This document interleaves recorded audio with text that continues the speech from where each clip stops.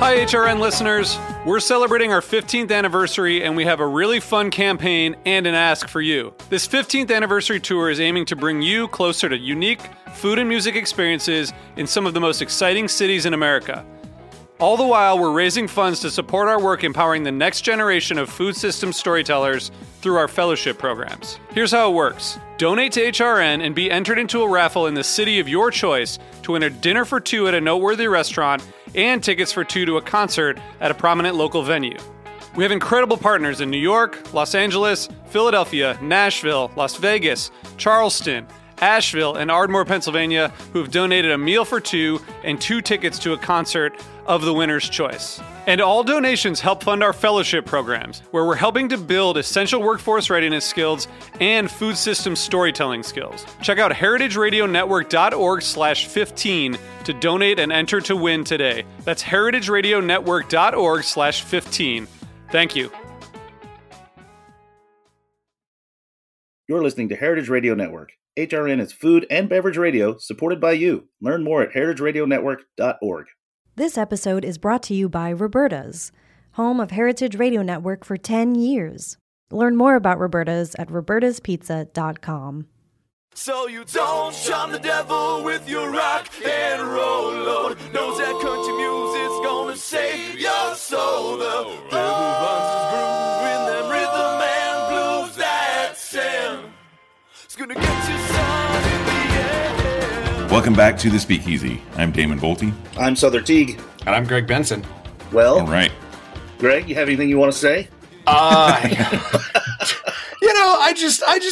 have some prepared thoughts for this. First of all, my head really hurts today because yesterday I did something I haven't done in about probably 4 years, which is that I worked a 15-hour shift on my feet. But not at a bar for the first time. I was actually working with the campaign. It was a poll watcher for the Democratic candidate down here in the weirdly swing district that I live in Brooklyn. Did he win, Greg? Absolutely not. He got crushed. But it was interesting because, one, again, I haven't stood on my feet for 15 hours straight. And this was in the cold, too, which was less than fun. Since I think 2018 was the last time that I was actually behind a bar for that long. And I still got it, so that's fun. All right. But also it was kind of, and I'm going to do something that I don't often do on the show, which is get a little sentimental, which is that it made me a little nostalgic for that sense of just kind of like being there for other people for that long. Because at face value, what I was doing was not fun. No reasonable human being would look at what I was doing and say, that's a great time, sign me up. But I was doing it because I thought it was the right thing to do and that it would help other people. Civic duty, buddy. Yeah, and there is something, I think, in all of us, the good ones, that do, the bartending thing and stand behind a bar for 15 hours straight, that, we enjoy being there for other people. We enjoy helping to improve their lives, whether that's for a night with some cocktails or for the next 2 years with politicians who don't suck, which if they win, which again, my guy did not, it wasn't even close. But it's nice to kind of be reminded that is something that's at the core of the service industry. You lose sight of that if you don't do it for a long time. It was a nice refresher. Yeah, I can totally see that. Well, yeah, I'm glad you were out there. And, I think we all woke up today, maybe a little too much hand wringing and pearl clutching over the past couple of days and weeks leading up to this midterm. I think we all woke up today and saw the results that are still trickling in. The last of them aren't as bad as we thought. So I think, I don't know, a new day is dawning. Yeah, it could definitely have been worse, which is nice to see. I get that a lot. There's definitely... Who is that mysterious disembodied voice in the studio with us today? Well, let's bring him on in. That is a good friend to the show, good friend to me, good friend to us all. Chris Elford, phoning in all the way from Seattle. What's happening, Chris? Welcome to the studio. Hey, buddy. Very, very nice to hear your voice. Yeah, no, always happy to talk to you. I think we often talk on the phone, and when we do, well, we don't often talk on the phone, but when we do, we always say that it's great to talk to each other, and we should do it more often, and then somehow we don't do it as often as we would like to. But I'm always happy to hear your voice and talk to you, and want to let the audience know who you are, which, of course, former Amore Amargo alum. You and I stood behind that tiny bar together for a long time. Then you moved out to Seattle, where you opened up Navy Strength, that got Best New Cocktail Bar in America from Tales of the Cocktail in 2018. Then you opened up No Anchor, which got Best Restaurant and semifinalist for the James Beard, Best New Restaurant semifinalist in 2017 from the James Beard Foundation, and other things like that. You're a certified Cicerone. And now what you've done is you've opened up a gigantic brewery called Here Today. It's only been open for a few weeks. I definitely want to talk about that. But man, you're really out there storming the beaches. I mean, I'm doing what I love, Which is what? Comedy? Yeah. I mean, it's only comedy if people are laughing. Otherwise, it's just a speech. I'm getting to create and serve things that I really love, and most of my energy goes into kind of like how we serve it, which has become more of my focus over the years, than a little bit less on what's in the glass and a little bit more on kind of like how we're delivering it to people and how we're reaching people. But I definitely, despite how busy I am, I wake up every day pretty excited to get to do what I do. Well, I need you to expand. I need you to expand a little bit on what you just said. Like, given that you're now literally making the product that's in the glass, you're still focused more on how it's served and the service around it than what's in the glass. Well, I think that like when I say like what's around the glass, I'm not just talking about like how we serve it, because I think you can get caught up in that too, and I think it's an important thing to think about, but I don't necessarily think it's like the most important thing. When we got into, I got into craft beer in like the early 2000s, and I got into cocktails in like the late aughts. And back then there were only kind of like so many books. There were only so many mentorship opportunities. There were no podcasts about booze. There, like 99% of the books that we all have learned from weren't created then. And so there was kind of this like mad dash to try and like discover all that we could. But I genuinely feel like so many books have been written at this point, and so many things that used to be like this super secret technique that my buddy taught me or whatever is like, oh yeah, I saw that on a Netflix show or whatever. So, I just feel TikTok. like, yeah, I saw it on TikTok. So I just feel like Damon has never been on TikTok, by the way. That you know of. So it's like, that stuff has been spoken about so much, like almost ad nauseum, that I feel like we don't have to focus on it quite so much anymore. And people are starting to talk more about not just like, what are we serving to people in this room, but like, what is the room? Who's in the room? Like, whose voices are we elevating? Like, how are we reaching our community better? And all of us do this without like intentionally thinking about it or not, one way or the other. And I don't know, I just find that it's very fulfilling to talk about and ideate on. How do you, because I'm certain I've known you long enough, so I know that you have considered all angles. How do you reckon this is impacting the business itself? Well, I guess at the end of the day, I don't necessarily make any of these decisions because of how they would impact the business, like one way or the other. It's almost like that old saying, you can't cook scared.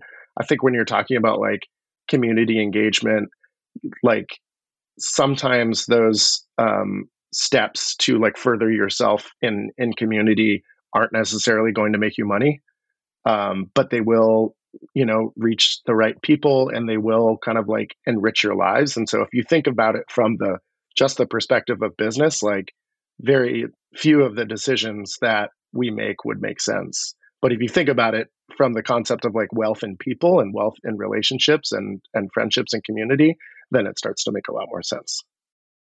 Right. Yeah. I mean, you're basically building customers for life and a community in that way, right? I mean, that's get people coming back. Yeah. I would just go back to that you can't cook scared bit and say you've never cooked live eel. That's fucking scary. Well, I love, you and I are great friends, and I love you dearly, and I love your approach to the way that you do service. Let's talk about that some in relation to your other projects, Navy Strength and now what's called Trade Winds Tavern.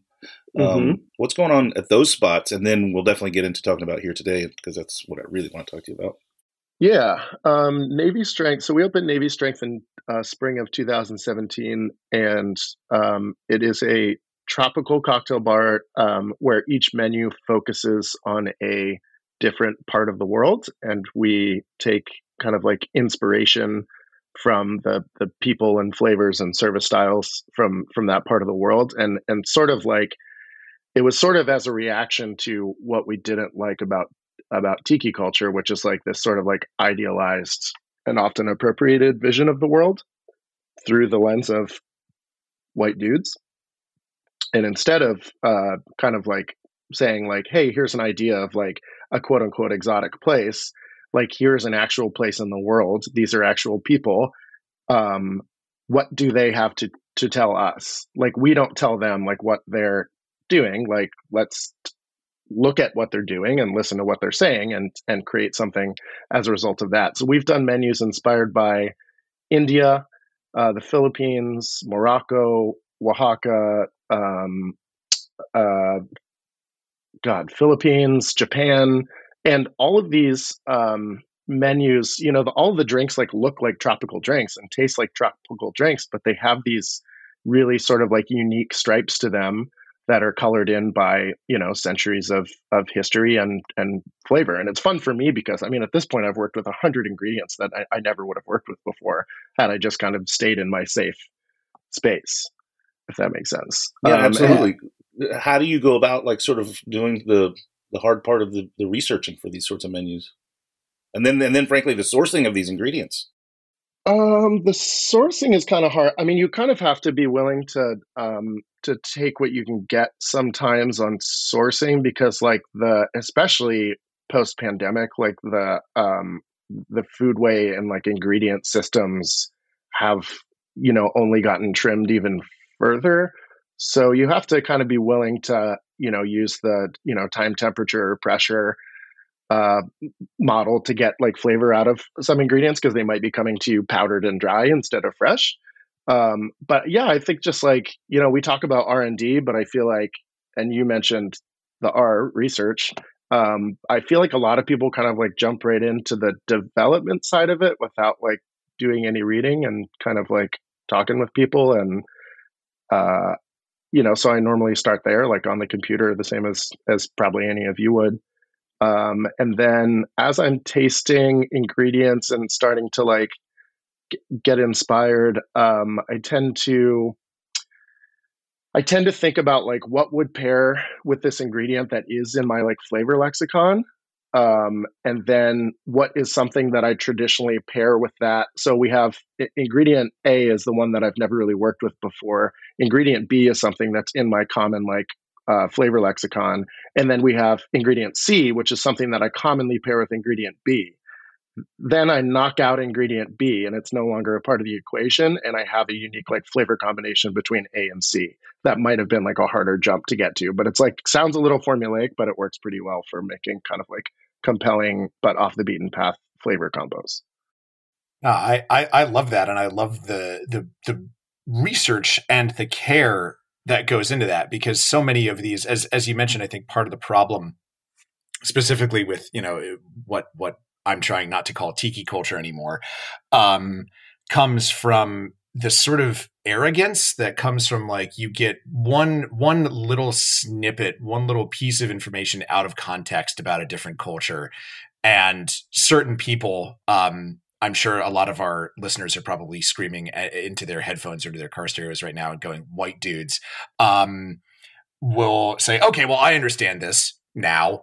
I've got a handle on this, and I'm a master at this, and they sort of build out this drink that really is this kind of pastiche mismatch that is a Disneyfied example of like what we would think of as exotic, air quotes. And you were mentioning when we were chatting before the show that that's something that even goes beyond tropical drinks, that's something that has affected a lot of cocktails that we think of as classics. You know what? I was teaching a class for Ford's Gin online during the pandemic, on kind of like the history of gin through cocktails, and I'm teaching it there, and I'm talking about all of the like classics that would come to mind, like the older classics that come to mind. We went through Punch, we talked about the Collins and French 75 and all these things, and I don't know, the further I got down the rabbit hole, the more I was like, how much better would all of these classics all of us in this room, I think, agree that learning the classics is the best way to learn cocktails, because it's kind of like learning all of these rules so that you can someday intelligently break them all. But all of these classics that we're learning were created by a very small percentage of the population who held all of the power. And I think that the world of cocktails would be a lot better if other people had the microphone back then. And like now that we are in a place to give other people the microphone, and when I say give it, that's like recognizing the power that is being a like educated, able-bodied, white, cisgendered dude. We are inherently kind of like born into this power, and it is like important that we then take that microphone and give it to other people, which also involves shutting the fuck up sometimes. And it involves, championing and applauding other people, and things as simple as sharing someone's Instagram story, getting them involved more in the conversation. But yeah, I just think that like in general, the cocktail world would have been so much better if other people had a hand in like creating not just our cocktails, but our spirits, like the raw ingredients themselves. I mean, I don't think you even need the phrase cocktail in there when you say the cocktail world would have been better if we had done that. But just focusing on our wheelhouse for now, like you've mentioned a few things that we can do to help and move the needle the other way. Like, are you seeing changes to that now? And what are some things that have sort of come out of that have surprised and delighted you? I mean, like going back to the community side of it, I think that like the first thing that we can do, when I was a kid and I was playing Little League, and they were teaching me to like catch a fly ball in the outfield, they would say, our coach would say, hey, like when the ball comes off the bat, it looks like it's going to land in front of you. Like it looks like that's where it's going, but it might go over your head, and it's really hard to run backwards to catch it then. So just take 2 steps backwards and take a moment, take a beat and judge. And then if you need to come running in, you can come running in. But if the ball was going to go behind your head, you're already moving backwards, and kind of like it teaches you like to be patient. So I think that like the first thing that any of us can do is do that in our life, like just stop and take 2 steps backwards and like consider where other people are coming from. For example, I have a group of like men in the industry here who we went through like a group therapy course together that was on like the history of patriarchy and white privilege, and it kind of dug into restorative justice and what happens, big questions like what happens when someone in our community is harmed, or what happens when someone that we love harms someone or harms us. Like, what do we do and where do we go from that? And these like there are plenty of podcasts and books out there that you can sink your teeth into and do some learning. And as you do that learning, what ends up happening is you end up unraveling all of the or much of the things that you were taught. And I was raised in like a white evangelical Christian household in Virginia. I have a lot of unlearning to do. And I have a lot of work to do as far as just like understanding my power and my privilege. And so because I went through this group therapy course on that with these other guys in my community who also saw that they needed to do the learning, we all have this like really incredible bond with each other because we've been incredibly honest with each other about like abuses that we've seen or suffered or in some cases committed in our past. And we are now able to like speak openly about that with each other. And we have this whole like beautiful language and just like way of seeing the world. And it's like a really, really, really powerful relationship.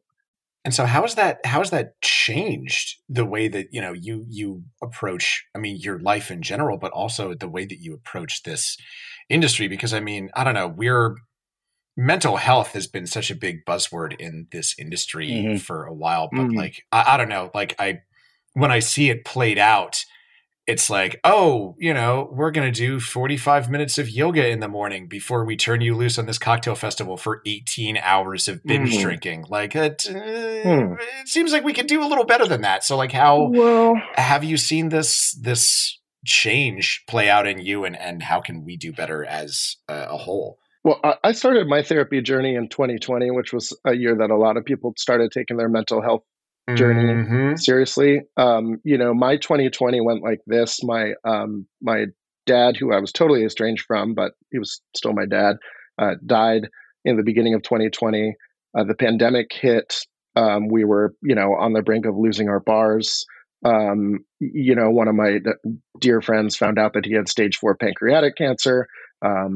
The George Floyd protests happened. I ended up engaging like most of my family on kind of like why this was important when I saw them posting kind of like, racist memes and things like this. And as a result, became like pretty much estranged from my family. I then went through a divorce, although gladly I am still dear friends and business partners with my ex, Anu. And my grandmother died. That was the first 9 months of 2020. Wow. And I came into September and I remember sitting in my like new apartment and just feeling like I didn't have a home. And through therapy, I was able to kind of like restructure my entire purpose, which like I was like basically a hamster running on a wheel of our industry. Like we had won awards that were like really massively important to me. We, were a part of this conversation and like obsessing over like creating these drinks and things. And then I got to September 2020 and I was like, none of this fucking matters to me. Like the drinks don't matter. What does matter to me is like putting love and compassion into the world and into my community. And doing that is like a language that I was able to develop through therapy. And I do it every Tuesday at noon. I sit down with Jim and we talk, whether it's good things or bad things. We just show up. And I do it when I'm traveling too. Like I was at Camp Runamuck a couple weeks ago for alumni weekend. And I went and took my slice of pizza and my penicillin cocktail and walked down to the dock on a chair by myself. And I did therapy. And it was like, if you show up, it will like completely change your life. Yeah, I think that a lot of us came to those sort of realizations when we all were sort of forced, as it were, to kind of sit down and take stock during the beginning of the pandemic when we had to not go to work or not do the things we normally do. That hamster wheel thing that you said resonates with me tremendously. I feel that I was lost in a place of, stop this crazy thing. It's been going so long in my life that I don't know what to do without it. And then suddenly it went away and all the pivots we had to make, pirouettes. And then, we collectively, the group that I'm a part of, took stock of ourselves and we reorganized our entire company because of it. So I can certainly see reorganizing your entire mental state of being in the direction that you want to go in. And, of course, I'm very proud of you for doing so. Time just seems to fly so quickly by also, right? During all that, it's just like you blink and, it's like 5 years later and it's really important to like just pump the brakes and kind of like get out of the car sometimes, Yeah. Yeah. I mean, I remember something that Eric Adkins from San Francisco used to say, which is the people that come into your bar years down the line won't necessarily remember the drink that you made them, but they will remember how you made them feel. And like, that's sort of what I'm talking about, is that like we put so much energy into what is in the glass. And every person in this room has had world-class experiences and created world-class experiences through flavor for other people.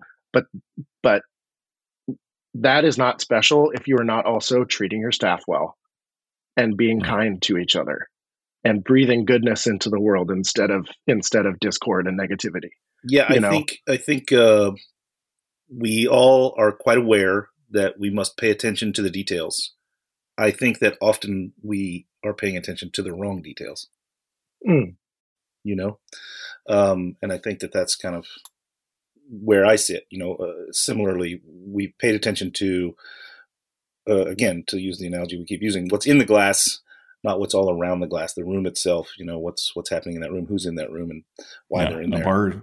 A bar's only as good as the people who are in it. Right. Well, and to Greg's point about, or sort of like his comment, exploratory comment, really about like doing yoga in the morning at a drinking festival. Like, one of the things that I have restructured in my mind is how I think about balance, because like that's another buzzword that we talk about, right?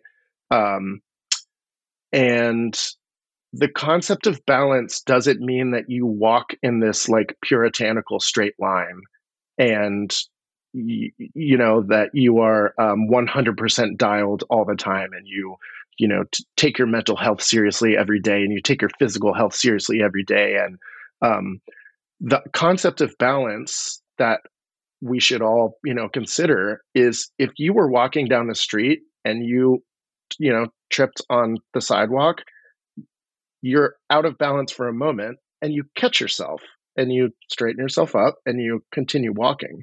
And so the concept of balance isn't about staying perfectly upright all the time. It's just ensuring that if you do get out of balance, that you're able to have a safety net in place that helps you get back to where you need to be. What I mean? And we do this every year around the holidays, right?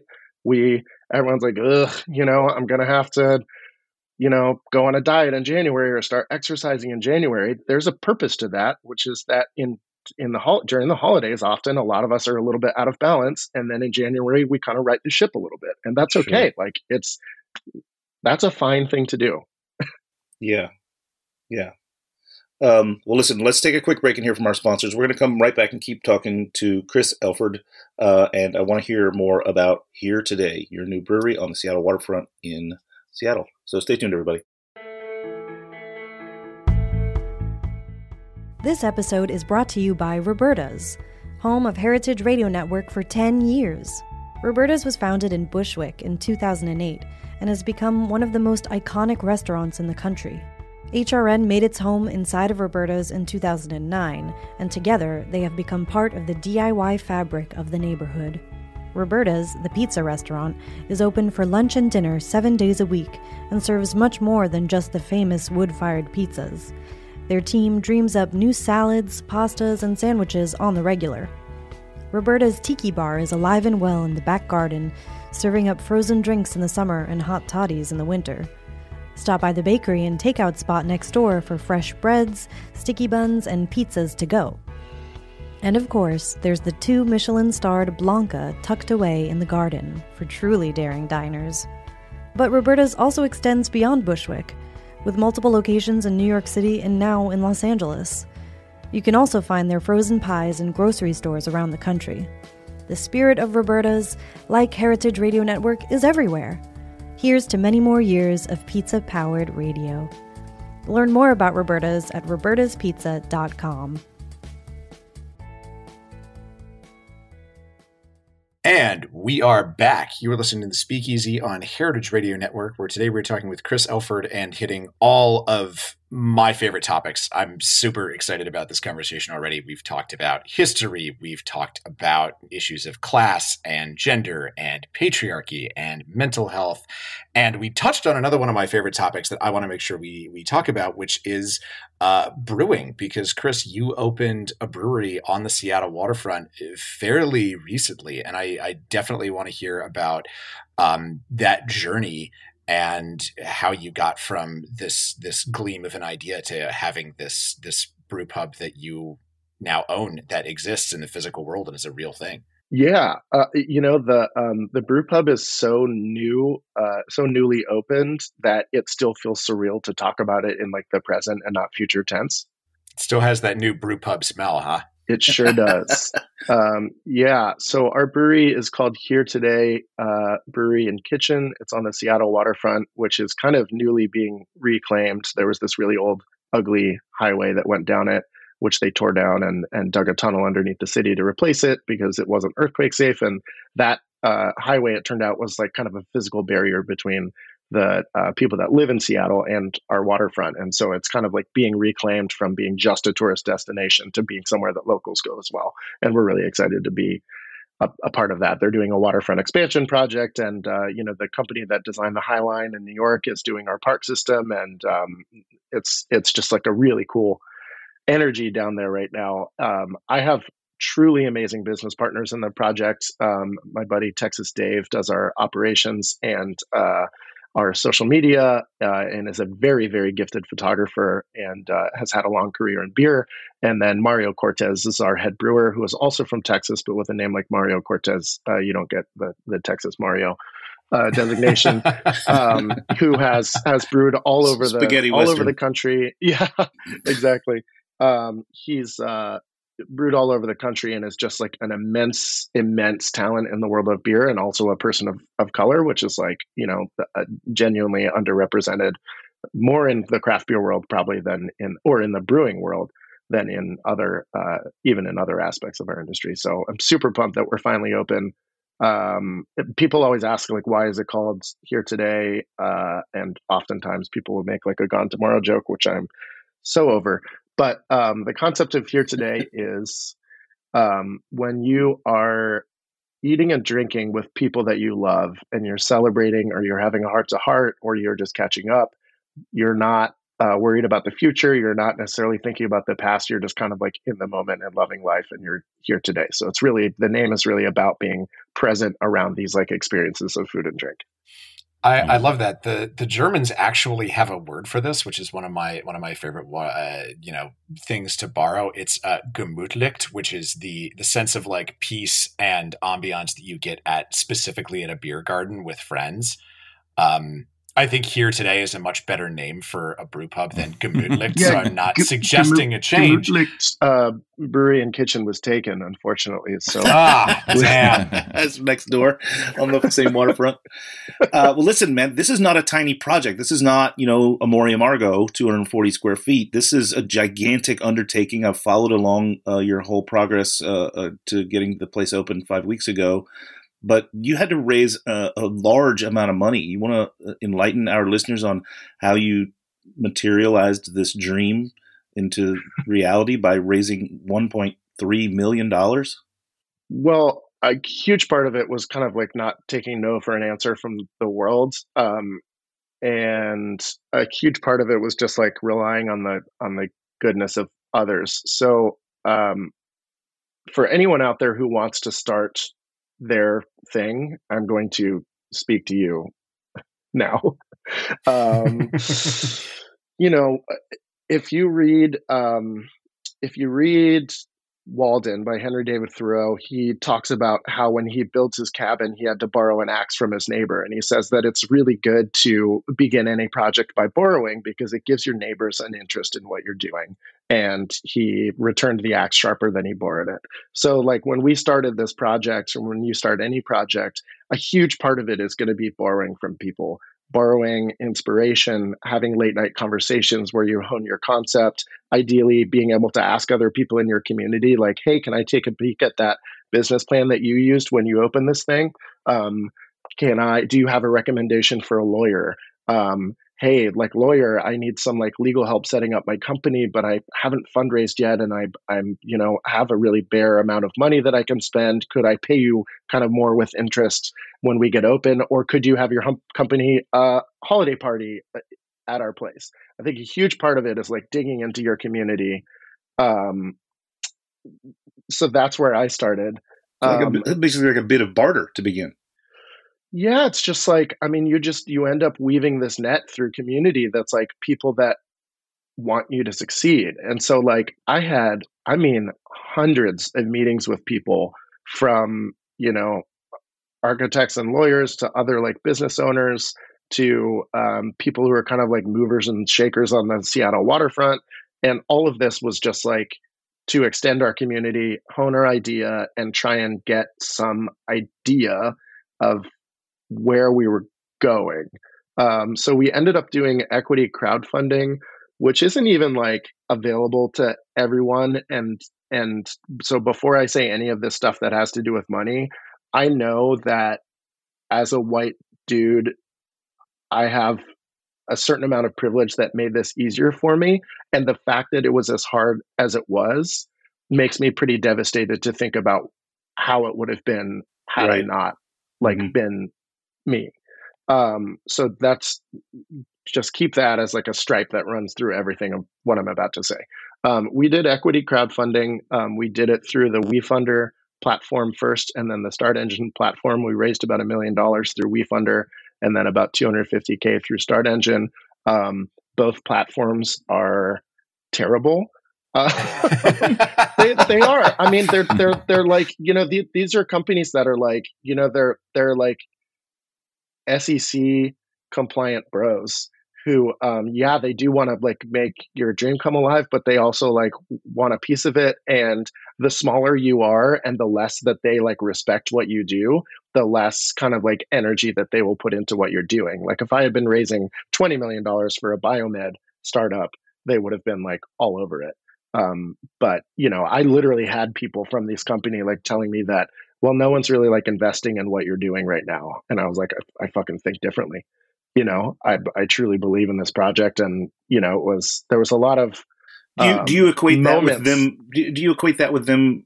Basically what you just said, the numbers, no one's investing in this, meaning not 20 million, but people are investing in this, meaning 1.3 million. Yeah, but like that was before we had raised 1.3 million. And these were people who were essentially saying like, sorry, it doesn't look like your raise is working out how you wanted it to. The reason we think that is because no one's investing in brick and mortar. And I was like, the reason that I think it is because I haven't reached the right people yet. And we just kept going. And, we started doing like those seminars online, which you took part in. And kind of the idea was that we would reach more people if we had more public conversations with our friends kind of about this ecosystem that we're creating, and I would mention it everywhere. Yeah, our little fireside chat. We both had a fake fireplace in the background, and we did an Instagram live together, fireside chatting with Chris Elford. Yeah, it was fun. It was, and we had a lot of engagement. Yeah, we did. I mean, even like that Ford's Gin class that I'm talking about, like we found several of our like major investors reached out to me after that and were like, hey, are you like looking for investors for this brewery project? I really appreciated what you said about, kind of like classic cocktails and patriarchy. And it seems like we're pretty like ethically aligned. Could we like sit down and chat about this? Like major investors found me through just like stepping out and speaking. So the one thing that I'll say is just like, all of the people that you'll work with, like finding a builder, finding an architect, going through a fundraising platform, they all want you to succeed insofar as they want to get paid, but they're not necessarily, I mean, if you can find people that are in your community that do that, like my buddy Eric Hakkinen, when you opened Roquette, like partnered with someone in the business who like built the place. And so like, that's a really powerful thing to have kind of in your back pocket. Because there's like a certain level of support and care that goes in there, and they're not just like looking at the numbers of your project and saying like, we need to make our money here and then we will like see you later without really any intent of like helping you make your project better. But I would just say that like, I'm sure before the show is over, you will like give my info. Like people write to me on Instagram all the time and like ask me questions or to share like business plans or, whatever. And as I have time, I love answering those because other people did that for me, which helped me hone this thing. And like paying it forward is the best thing you can do. And like, even like one permutation farther than that, I love the idea of the person that asks me that question succeeding and creating their dream and then being that person that other people ask. Yes. Like that's the real success. Yes. Yeah, totally agree with that. Like you're creating and building the roots and the branches of your tree. Yeah. And like, I don't matter. Like I've had a period of relevance and enjoyed some success, but like we've all seen people in the industry who hold onto the microphone for way too long. And I would much, much, much rather be the person behind the microphone now who is like giving it to other people and like helping them achieve what they want to. I don't need to keep creating more and more dreams over and over again for myself. So do you think that at large that means this is where you will stop creating new spaces? Now that you have 4? It's 4 now, right? Yeah, we have 4 places. Well, I guess I would say that just because I don't want to like keep creating my thing doesn't mean that I won't like partner and help other people create theirs. And the other thing is like the Washington state laws are such that if you get a brewery license, you're licensed for an additional like 3 tap rooms. So I'm assuming that here today at some point we'll put some other like tap rooms around the greater Seattle area. But just like it's not like I don't have ideas or anything, but I just think other people have a lot to say. And I think like, you go to I am not going to say the name of this group, but if you go to certain cities, like if you go to San Diego, like all of the bars, nobody's going to guess the group. All the bars are like owned by the same group, and I'm not throwing stones here, or I'm not intending to throw stones here because some of my very, very dear friends, have places that are a part of this group. But there is a certain sameness in cities if it's like one person is controlling the entire narrative and all of the output. Right. Yeah, couldn't agree more. Amory Amargo. Well, you know what though, Damon? Like I was a bartender at Amory Amargo, and I had just passed the certified Cicerone exam. I think there were less than 10 in New York City at that time. Now there's probably 500. And I remember Ravi coming in during service one night, and he was like, "Hey, like, don't you know about beer?" And I was like, "Yeah. I mean, officially, yes, I do." And he was like, "Do you want to open a beer bar on St. Mark's?" And I was like, "Yeah, for sure." And he was like, "Great, give me a concept and a name by Monday." And I was like, "Bro, I'm working service all weekend." But anyways, that's what he handed me the reins to create Proletariat, which has been open for over 10 years now. And like, that was my first thing that I got to cut my teeth on. And I'm still immensely, immensely proud of it. So like someone handed me that opportunity first. And it's the reason that this thing that is, has been pretty like impactful in the beer community in New York City was breathed into existence was because somebody like saw a young, bartender with some potential and was like, "Hey, you can do this," Yeah, that's been our sort of business model at large, especially since the pandemic and we reorganized and became an official company. We find the talent and we put them in a place that lets them breathe life into it, And I think that's pretty in line with the sort of mentality that it sounds like you have. And I definitely think that I'm ready to prepare for a deep gasp. I'm ready to stop opening new things and be more in the background and help other people open things. I don't think Overthrow right now needs to open anything new, but I would be happy to help someone open something of their own. Yeah. And that's the thing, right? You're not just making a seat at the table for someone. You're literally just making the table bigger. Well, it's sort of like, have you ever seen that graph that's like, as you like learn a subject, it's like, in the beginning, it's like, I know nothing. And then you're like, wow, I know a lot about this. And then you keep learning and you realize, oh, actually, I don't know anything. Right. Like, I'm sure we all went through that with Cocktails and Spirits where we were like, I know what I'm talking about. And then you go and visit some bar across the country and you're like, I am nowhere near the edge of what's going on. Right. But that's kind of the same with other elements of our career too, right? Or it should be anyways, is like recognizing that the thing that I thought was so important to say has now, and it's not that it's not important anymore. It's just that like the thing that I want to say is changing. And then eventually you're like, the thing that I want to say is that guy should be able to say, or that woman, or, should be able to say what they want to say. That's what I want to say. Yeah, for sure. Chris, it's been too long, man. I just love listening to you talk. I haven't said a lot this episode, but the thing is, well, that's you handing him the mic. I know, that's exactly right. But you just brought like a really amazing episode to us, and with a lot of really powerful content, and I really appreciate it. It sounds like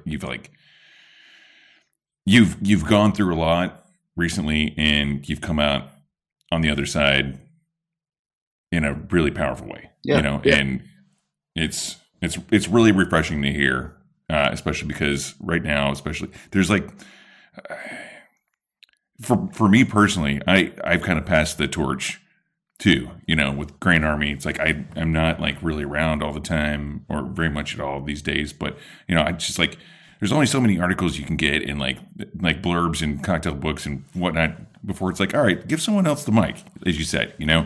And so I like hearing, the reason why I'm still doing this show after 13 years is because I like hearing every week the new people who are doing stuff and being able to really understand and be proud of the fact that our industry is ever evolving. And as you just said, it's like, as soon as you think you know it all, you're the dumbest person in the room, right? And so, yeah, it's good to hear you talk about this stuff today to prove me right. Well, just to reinvigorate this style of conversation, this style of thinking, I think that we're quick to get defeated. We're quick to lose sight of the things that are truly important. And then we continue to stumble on that sidewalk instead of righting ourselves. We go into, self-deprecation or depression or what have you. And, every day's a new day. We can continue to win if we continue to fight, right? Well, I think also what, to Damon's point, there's like, when we talk about giving power to other people or like wanting to see more diversity and inclusion in the industry, like people don't talk about where that power comes from. Like there's not an infinite amount of like seats at this table. It's not like the table keeps getting bigger. There's still the same amount of like outlets and bandwidth out there for there to be like messaging at all. And some of that power has to be seated by people that look like us, which includes not getting to judge the competition that you love judging every year, or not being a part of that new book, or not being at that panel at Tales, because you recognize that there's someone better to be there who has a different perspective. Like having 3 of the same people on a panel is fucking boring. Having the same identical 20 people that are in every cocktail book is also fucking boring. You know what I mean? So if we can, in the interest of just the world being a better place, take those 2 steps backwards and let someone else come into that power vacuum, or put a hand out and help somebody get to that place of power, we're making the world a better place. We're making the bar world a better place, and ultimately, I think we'll find more personal happiness. Yeah, absolutely. And I think that it also, it's one thing that I say a lot is that if you surround yourself with people who think like you're going to make really stupid decisions. You want to have people around you who are gonna talk you out of your blind spots and your unknown unknowns and your worst impulses. Surrounding yourself with people who agree with you is how you get dumbass bullshit things like a football team called the Washington Commanders. Like nobody wanted that. And it's so clearly a decision by committee, and you can see examples of this happening all over the place. And it's great to have you as a voice against that. I want to make sure we talk about something that is esoteric and niche and mundane before we go, because I really want to know, speaking of, not doing the same thing everybody else is doing, I want to know what you're brewing at here today, because I want to know what you're doing. And I also want to know about this cocktail program you have going on there as well. Yeah. Fascinating. It's fascinating. We're brewing. So we're calling our style of beer patio beer, which is essentially like, so it's Irish or? Patty O'Beer. Very funny. God damn it, Southern. Still got it. Okay, Dad. Damon, as a musician, hopefully you can relate to this. Like there is really good music out there that if you sit and think about it and put on really good headphones, you can enjoy it and kind of sink your teeth into it and gain value from it. That same song, if it was playing in the background at a restaurant, would also be like a perfect vibe that you could ignore and just have a conversation, right? Then there's also music that is really good and you sit there and you can sink your teeth into it, but it would never be good background music. Like it would never be, in a sense, so good that it's ignorable. That is what we're kind of like reaching for with beer, is that if you want to nerd out and sit there and like really, be kind of like heady about the whole experience, there is something in each beer for you there. Or you can just come in and pound some beers with your buds and not worry about it and not have to understand every like idiosyncrasy of like why this beer tastes what it is. So our beer is generally on the lower alcohol side. It's generally more kind of like elegant and nuanced in flavor. A little bit less kind of like the macho sort of like in your face flavors that are still pretty prevalent in the craft beer world. And then we're also, Mario is a Mexican American, and he, has a lot of flavor memories from growing up in the kitchen with his family. And he's making beer that utilize a lot of ingredients that he grew up with. Like we use a lot of corn in our beers. Awesome. He makes a saison with piloncillo sugar that has this really nice earthiness. So, his the beer that we're making is very it's pretty crushable. Like we have a 3% Grodziskie on tap called Icarus Phase. Yes. It's Grodziskie. If you've never had it before, I urge you to seek it out. If any of your listeners are in Texas, they can get a really fantastic example from a brewery called Live Oak that's in Austin. But Grodziskie is a very, very light, 3% alcohol, super light in body, smoked wheat beer that hails from Poland. And it's kind of an archaic style, but sort of a miracle of brewing too, because, there's like smoking malt as like a means of drying it, started to fall out of popularity at some point. And that point was like pretty close. I don't have the timeline memorized, but like was pretty close to the timeline when like all beer stopped being dark. Because like the way that we roast malt in a gentle way was sort of like a technological advancement during the Industrial Revolution. But anyways, this beer is like the most crushable thing in the world. We make ours with 90% smoked wheat. So when you're going in for a sip, you get this really big smoky aroma. And then there's almost no smoke on the palate. It just feels like you're crushing a light beer. So it's again, one of those things that like you can think about it and be kind of like in the moment and heady with the whole thing, or you could just ignore it and crush them all day, which is generally what I try and do. God, I'm so into that. I've said this for years. You can hide a lot of lazy and incompetent brewing under like a 12% chocolate stout that's made with like coffee and cacao nibs and like ancho chili peppers or whatever. Like anybody who has the like grapefruit sized balls it takes to brew like a dark mild or something under 4% ABV in this day and age has my undying respect as a brewer, because there's nowhere to hide bad craftsmanship there. Yeah. I mean, Mario is like hands down going to be one of like the new and powerful voices in the Seattle brewing scene. This guy is incredibly gifted and also, has a natural gift, but also has a willingness to study and learn and hone his craft, which I think is a pretty like rare combo. Yeah. Oh man, I can't wait to visit. I'm actually going to Live Oak next week, so I'll get a head start on the Grodziskie. yeah, dude, it's so good. And then the cocktail programs, so we're doing so Here Today Brewery and Kitchen. Obviously, it's a full service kitchen. Our food is really, really fantastic. My buddy Josh is heading up the kitchen there, and we're making like lacy edge burgers and hot dogs that are cooked in beer and then finished on like a Binchaton like diatomaceous earth grill, so it basically tastes like it was finished on a campfire. We have wings that are cooked confit and then just fried to like perfectly crispy. Nice. In the fryer. The food was really fantastic.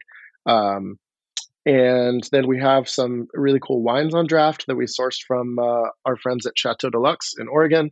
And then this cocktail program, which like when I was ideating what we're doing here, like obviously number one, the beer needs to be the star, but I wanted there to be something for like, if there's a group of, 4 people who come in and one of them doesn't like beer, or 9 people come in and one of them doesn't like beer, I wanted that one person to feel seen and like see themselves reflected in the offerings here.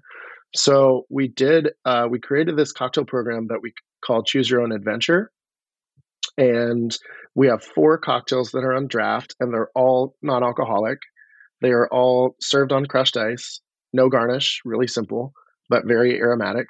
They're all lengthened with tea, and we clean our lines religiously, so we're using just like fresh ingredients in small kegs. It's a very short draw system. But if you want to add spirits to them, each cocktail works with any spirit. You design each cocktail to be comfortable with. I want it with tequila. I want it with bourbon. It works. Yep, gin, mezcal, rye. Very cool. They all work with all of it, and like that. And they stand alone as they come out of the tap. They stand alone as I just want a drink, non-alcoholic. Yeah, that's incredible. Sure. I mean, we have that's like so cool. It's the place is kid friendly up until 8 p.m. And we have people come in and they're like, "Hey, I'll like, see you at 9. do you have like soda? Do you have like soda for a kid or something?" And like, no, we just have these cocktails, but they're really good. They're not like beat you over the head with flavor type things. And like, so there's like kids in there like drinking non-alcoholic cocktails from the tap, which is kind of rad. Yeah, nice.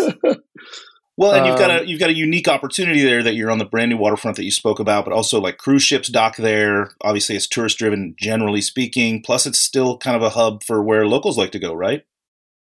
Yeah, I mean, there's a lot of people that live down there, and not necessarily a lot of places for them to go. They're all used to kind of like either ordering in or leaving like their immediate neighborhood to go somewhere else. So yeah, it's pretty rad to be able to like reach these people down there. And the Choose Your Own Adventure cocktail thing is fun for me because like non-alcoholic cocktails are cocktails. Right. Yeah. It's not a different thing.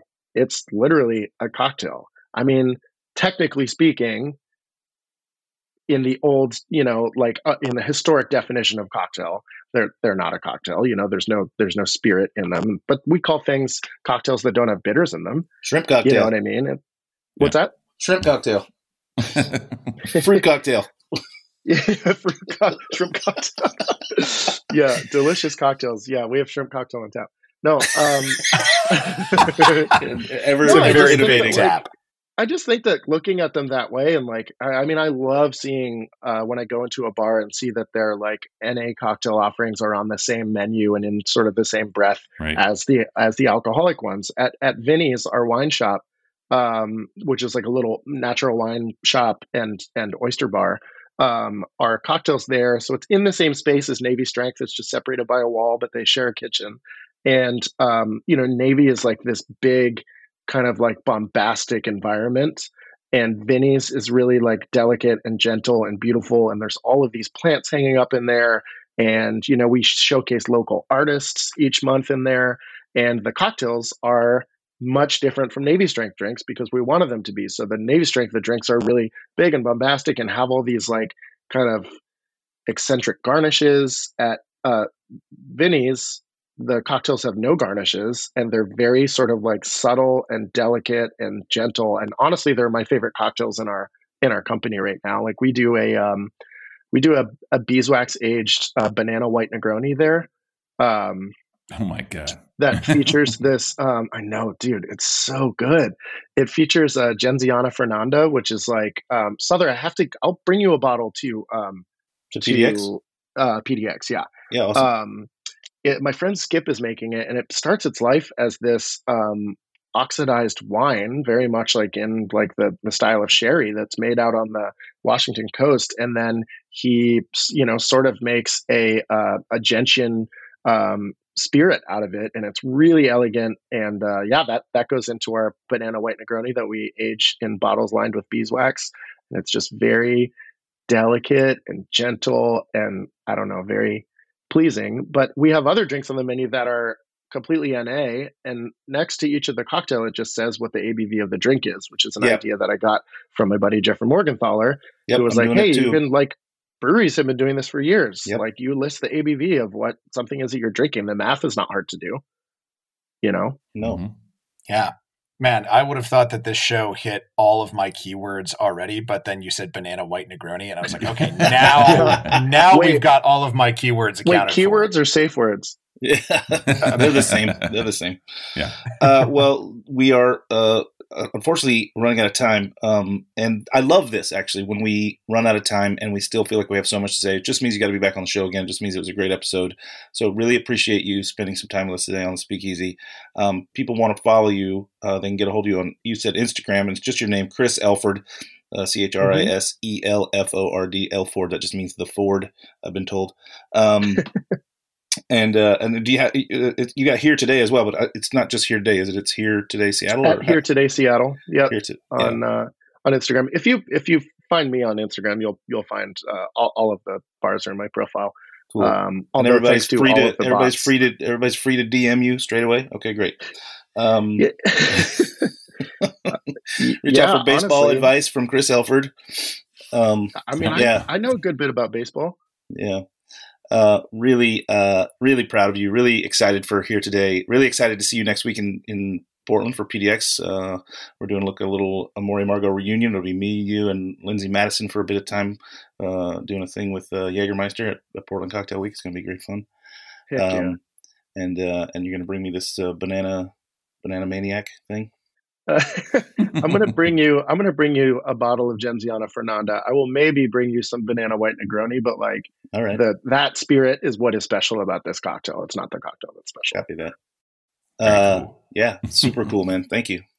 Yeah, if anyone's ever in Seattle, please, don't hesitate to look us up. I love showing people this city and at least sending them a list, pointing them in the right direction of places to go. And certainly, like, for any of your listeners who are either like struggling on their mental health journey or like struggling with balance, I hope that you're able to like find similar answers as I was and struggle a little bit less, because I know that it's not easy out there.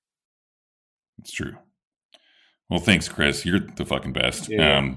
We need to have you on like every other month. But for this week, that's it.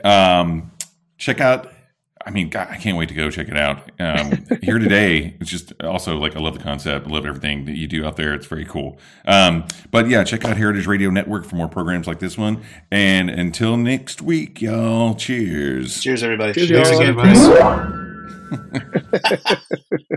So you don't charm the devil with your rock. The Speakeasy is powered by Simplecast. Thanks for listening to Heritage Radio Network. Food and drink radio supported by you. Keep in touch at heritageradionetwork.org/subscribe.